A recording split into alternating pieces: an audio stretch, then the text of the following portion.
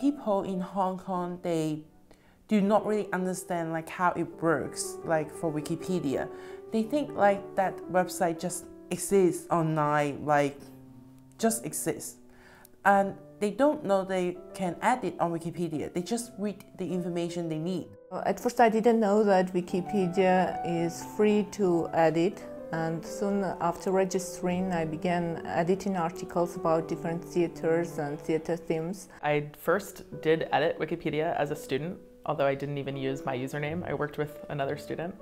And I was in college. One of my instructors really felt that the women Native American writers that we were studying were underrepresented, so we had the option to edit. Back when I was a second-year student at the Faculty of Languages, I had a professor. Her name was Radwa Kotet, and she was teaching me translation, and she told us about the program and that we get the chance to practice translation. And I myself, I was a little bit of a nerd, so I didn't really get the time to join any activity outside studying.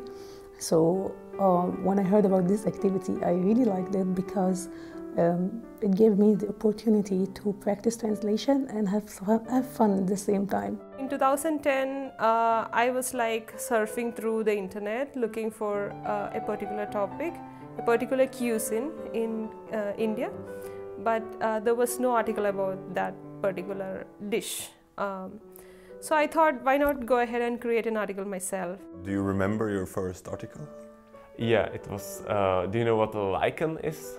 Lichen is a sort of a fungus or an algae at the same time. So that was the first article that I wrote, and I later turned it into a very long article with many books cited and all the details in. Wow, that's so cool. It's quite cool, but also a bit nerdy. I took an illegal cab, and I was deceived by the taxi driver, and I got really angry, and I just figured out there's no documentation on Wikipedia.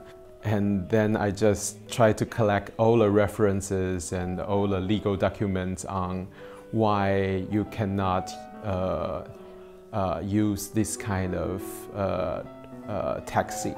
In 2011, Wikimania, which is our global conference, was in Israel, in Haifa, and a good friend of mine who was a Wikipedian suggested that I come. And I was already part of the global open access, open knowledge movement. And I came to the conference and I heard lectures about GlamWiki and Wiki in education, and that was it. I was hooked.